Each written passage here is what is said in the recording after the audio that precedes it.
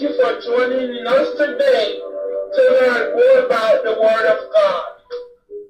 Today, but first, let us open. Pledge to the Bible. I have pledged allegiance to the Bible, God's holy word. I will make it a lamp unto my feet, a light unto my path, and hide its word in my heart, that I may not sin against God. Amen.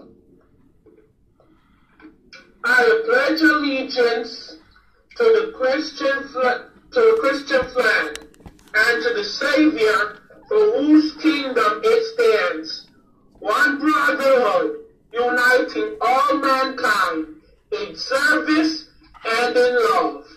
Amen. So today's lesson will be the advocate. Our reading will be coming out of 1 John chapter 1 verse 8 through chapter 2 verse 2. The golden text says, if anybody does not have sin, if anybody does sin, we have an advocate with the Father, Jesus Christ, the righteous one. That will be chapter 1 verse 1 John chapter 2 verse 1. If we say that we have no sin, we deceive ourselves and the truth is not in us. If we confess our sins, he is faithful and just to forgive us our sins and cleanse us from all unrighteousness. If we say that we have not sinned, we make him a liar and his word is not in us. My little children, these things I write to you, so that you may not sin. If anybody sins, we have an advocate with the Father, Jesus Christ the righteous. And he himself is the proportion of our sin, and not only ours, but for also the whole world. May God bless the hearers and doers of this word for the good and edifying of our heart, our mind, our spirit, and our soul. The advocate. From a Florida prison cell in June 1962, Clarence Earl Gideon wrote a note asking for the United States Supreme Court to review his conviction for a crime that he said he didn't commit.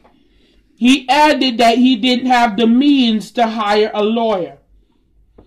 1 year later, in the historic case of Gideon versus Wainwright, the Supreme Court ruled that people who could not afford the cost of their own defense must be given a public defender, an advocate provided by the state. With this decision, and with the help of a court-appointed lawyer, Clarence Gideon was retried and acquitted. But what if we are not innocent? According to the Apostle Paul, we are all guilty.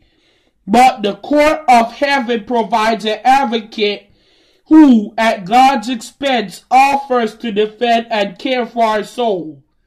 On behalf of his Father, Jesus comes to us as offering a freedom that even prison inmates have described as better than anything they've experienced on the outside.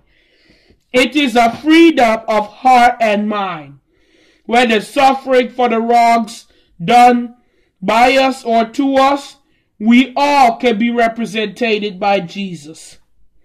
By the highest of authority, he responds to every request for mercy, forgiveness, comfort. Jesus, our advocate, can turn a prison of lost hope, fear, or regret into the place of his presence. So basically what this means would be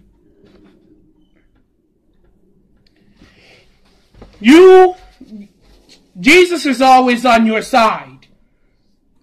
I don't even know how to put into words how amazing it is that no matter what you do, Forgiveness will be there for you.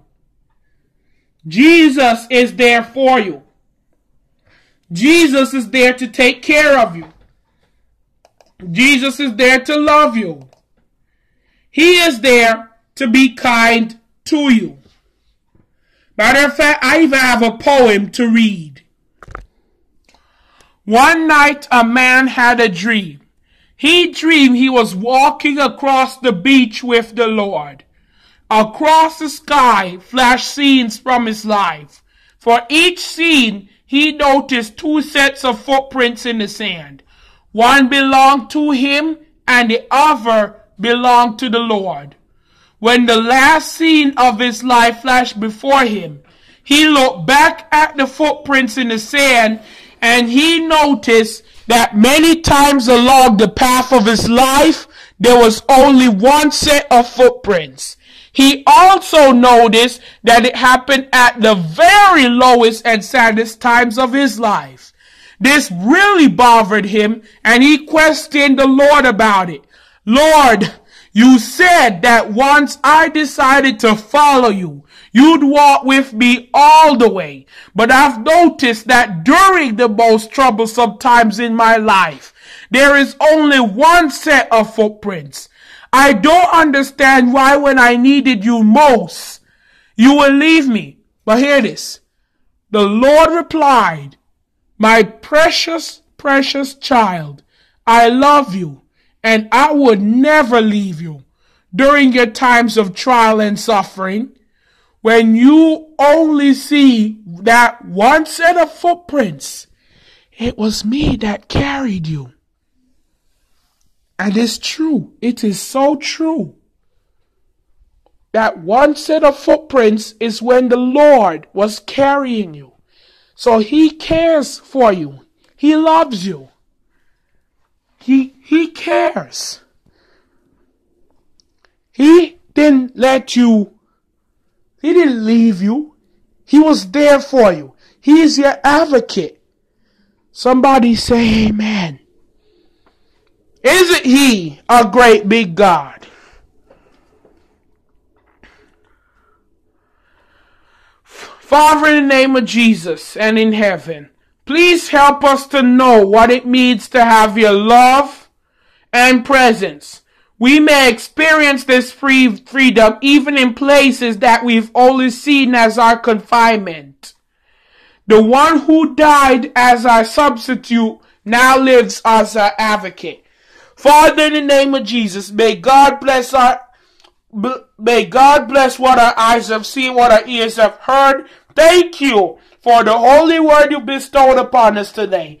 Lord, I'm in that place again on my knees, laying out my life before you. Thank you that on the cross you cried, it is finished.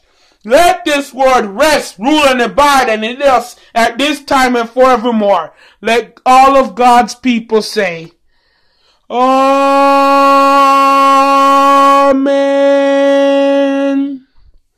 May God go with you in peace.